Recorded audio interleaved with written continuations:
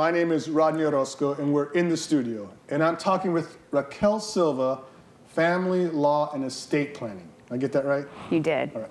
So there's lots of questions. The first one I want to ask is it true I can write I can write a will on a napkin? It is absolutely true. So in the state of California, you can create what's called a holographic will.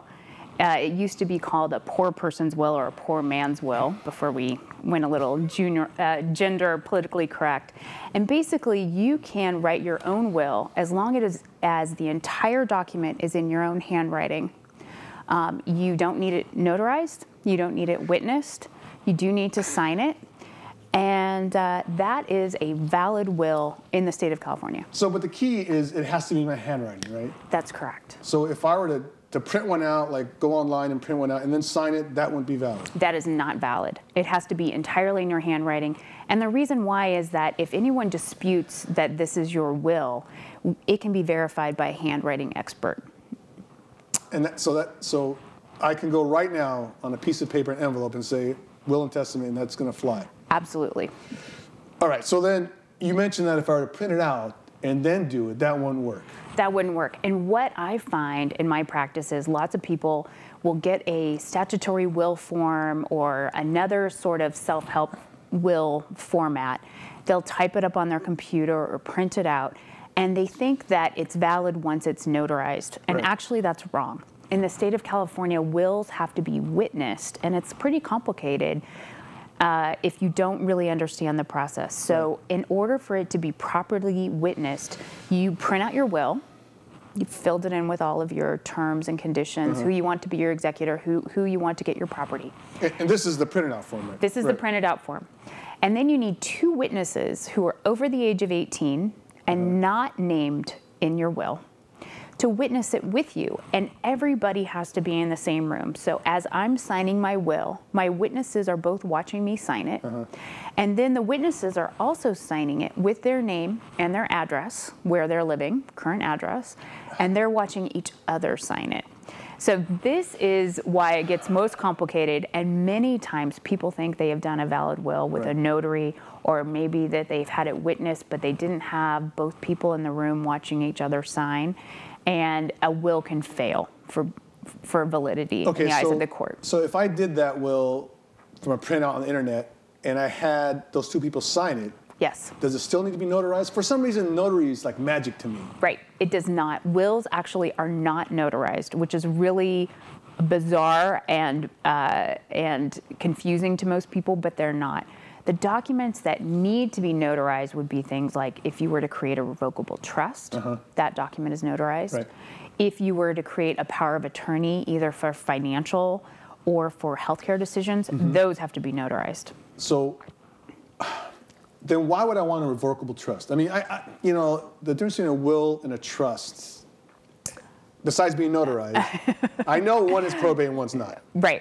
So most people that come into my office that own a home or have a substantial estate, that would be an estate over $150,000 gross. So in the state of California, if you own property, including real estate and money, cars, your furniture and furnishings, with a gross value of under $150,000, you can avoid probate. You can have your estate distributed with your will without a probate matter. If it is above that limit, it requires probate action, which is very expensive and very time consuming. So you take the will, you take it to court, and you ask the court to probate it, which is basically giving the court's blessing to distribute your estate.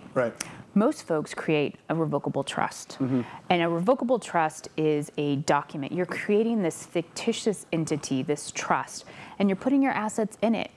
So upon your death, this fictitious entity, your trust, can be distributed by your successor trustee. I think of it kind of like a corporation. So you have a corporation and you've created it. It's a fictitious entity. It has a CEO. It has a bunch of assets in the corporation. If the CEO dies, the corporation still continues on. A new CEO pops up to continue to run the business. Similarly, with a revocable trust, your successor trustee will step in and distribute your estate the way you want without court intervention. So I can go out, create a revocable trust, and say, I want Daisy to be my trustee, Yes. and then everything will go to her upon my death. Well, if she's your trustee and your beneficiary, so you can have you can have multiple people. So you have a successor trustee, which is the person that you've designated to handle all of your affairs, to make sure at the end of your life that the trust is administered correctly, that any tax returns are done that need to be done, those kind of things. And then Daisy can also be a beneficiary. But she has to be named in the trust as a beneficiary. Correct. Or you can name a group of people that are your relatives, for lack of a better word. So people can say, I give my entire estate to my issue, which is just another legal term for my children. And if one of my children... You went to a lawyer to make an issue. issue, right. My children, or if one of my children has died, but they have children, it could be your grandchildren. So it's kind of a succession line. But most people name specific people in their trust to receive their estate. They give charitable donations. Sure. They make provisions for people to be able to stay in a house for their lifetime, those kind of things. So, again, the obvious question, so a trust, I don't have to go to court. So if I have a trust, I'm listed as my parents' trustee and beneficiary. Right. They die, I don't have to go to court. You don't have to go to court. The only time you would have to go to court, it's very rare, is if one of the beneficiaries or siblings or somebody contests the trust. Oh, wait, so let's go down that road. So my parents have written the trust. I'm the only one to get a beneficiary and the trustee, and my siblings are out of it. Okay. My parents die. I go in and whatever. So I get a phone call from an attorney and say, hey, your brother wants to contest the trust. Okay. Okay. And it's on your brother to file a petition with the probate court. Right. And allege what is wrong with the estate. So some of the things, the most common things that we see are the estate planning document. So the trust or the will was created when the person who signed it, who created it, in this instance, your parents, didn't have capacity, meaning they were demented, they were senile, they had Alzheimer's, they fell and had a traumatic brain injury. Basically, we're saying they didn't have a real understanding of what they were doing. Right. That's probably the most common cause of action or reason that people contest estate planning documents. The other reason is undue influence. So we see this where you've got someone who's pretty fragile and they're in a caregiver situation. So they're being cared for in their home by a caregiver or maybe some other place, a retirement community or assisted living place. And they become very close and connected with a caregiver, and that person uses their influence to get them to sign over all their estate after their death to this person, or even give them a power of attorney. Yeah, right. So elder abuse is pretty. It can be pretty rampant. So I don't want to go to probate. Is that the bottom line? I mean, maybe I do, maybe I don't. But in general, when you tell people, hey, you want to avoid probate because so much can happen. Right. So I say, for the most part, you absolutely want to avoid probate. It's really time consuming and it costs a lot of money and it's very cumbersome. The times that you wouldn't avoid probate are if you have a situation where you actually want the court to oversee the distribution of your estate because maybe you don't have relatives or friends that you trust to really do the right thing or to follow through. Right. So sometimes we see that. Most people, though, have friends and relatives that they trust to do the right thing, to act financially appropriate, to make sure all the tax returns are filed, to make sure the proper legal notices are given. And by creating a trust, they can allow that person to distribute their estate privately without court intervention and a pretty low cost. I mean, most of the time when I have a pretty basic trust administration, the attorney fees are in the few $1,000s. When you have a probate case, it's tens of thousands of dollars. Really? So just because of time involved, you're in court so often? Yeah, and California has a statutory fee schedule for both the attorney and the executor based on the gross value of the estate. Really? So right now I have an estate that's worth a little over $1 million gross. The woman who died did not finish her estate plan.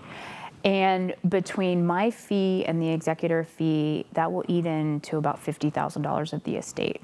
And that doesn't include the fees for the court or publication or the probate appraiser. Wow.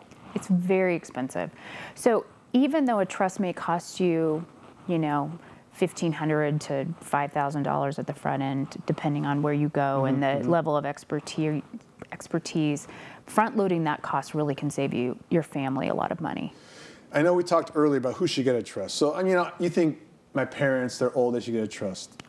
You also mentioned that someone who's 18 or 19 should get a trust, or something that would allow someone other than the court to take charge of them. Can you explain that? So when your kids turn 18, they are in the eyes of the law, they are adults.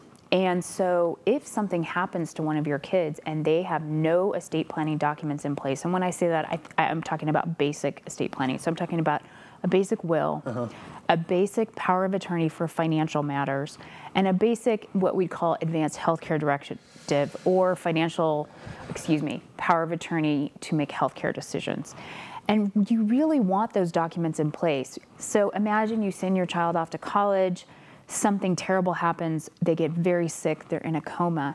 You need to have the legal authority to be able to manage their bills, contact, maybe they need to leave their dorm, maybe you need to negotiate with the university about their tuition, maybe you need to pay their bills or deal with health insurance issues. So just me walking and saying, listen, I'm her dad, that's not going to fly? Doesn't fly. Once they're over 18, doesn't fly.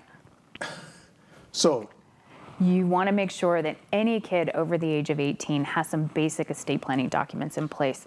And really... So it's not about money. It's not that they're going to have lots of money. It's just the fact that if you get sick or hurt or I need to take care of, like you said, the dorm room, I have to have the legal authority to do that. Right.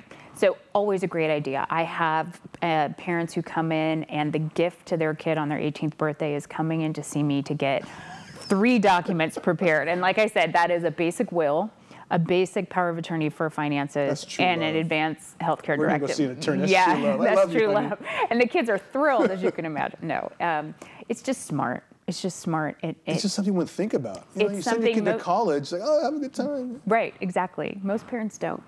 But when that unforeseen thing happens, something unfortunate happens, it's really vital to have those documents in place so that you can help out. Right. You can step in. So we talked about kids. So what happens if your parent is really old and can't function for themselves? I'm thinking of the word conservatorship because that pops into my head. Right. So we try to use estate planning documents to avoid conservatorship. So conservatorship is where the person who wants to be the conservator has to petition the court to say that an adult person no longer has the ability to take care of themselves. So it's really a cumbersome process. It's similar to a guardianship. You're coming in and saying this adult person can no longer take care of themselves. You have to provide proof that they've lost their capacity. And if you are going to be in charge of taking care of their money or finances, you have to do yearly accountings. You can put that in a trust document, though, right? Like if so-and-so becomes incapacitated. So actually, you put it in your power of attorney for finances, and you put it in your advanced healthcare directive. In both of those documents, you can nominate someone to be a conservator for you, should you need that. If the documents that you've created with your lawyer or through a self-help, Nolo Press or something like that, are valid and comprehensive, you don't need a conservatorship because you have nominated somebody who can pay all your bills. Sure, you've taken care of that. Who can make decisions for you with your doctor. So if you can give 2 or 3 words of wisdom besides hire an attorney about someone in estate planning, what would they be? And then, hang on, so I'm going to interrupt you. And then there's a website we're going to put up on screen right now that'll help. It's a state bar website, and you need to look for legal help there. There it is. You're on. So the California State Bar website has a ton of information. And it's free, right? It's free for the public, including they have lots of pamphlets about everything with regard to trust, wills, estate planning. There's lots of other areas of law as well. You can email them. They will send you these pamphlets for free, or all of these pamphlets are PDFs on the website. I highly recommend it. It's a very valuable tool for the public. And then also you can contact your local county bar association if you need a referral for an attorney to help you. I have many people who prepare all the documents themselves. They use, Willmaker or something like that. And then they will you know, a half hour of my time or an hour of my time to review it and look over it and make sure it's okay. So you don't have to spend thousands on a lawyer to do this. There are resources out there. You can do it yourself. Say that again. That's a great note to end on. You don't have to spend $1,000 on a lawyer. You can do it yourself. And it's fancy words, but really, ultimately, it's about information and empowering yourself to make the right decision. Does that sound good? It does sound good. Right. Yeah, and everyone should have some basic estate planning in place. Everybody. So. Thank you. And that's it. I want to thank Raquel Silva for being here and letting me bug her. And to you, go get information. Thank you. Thank you. You're welcome.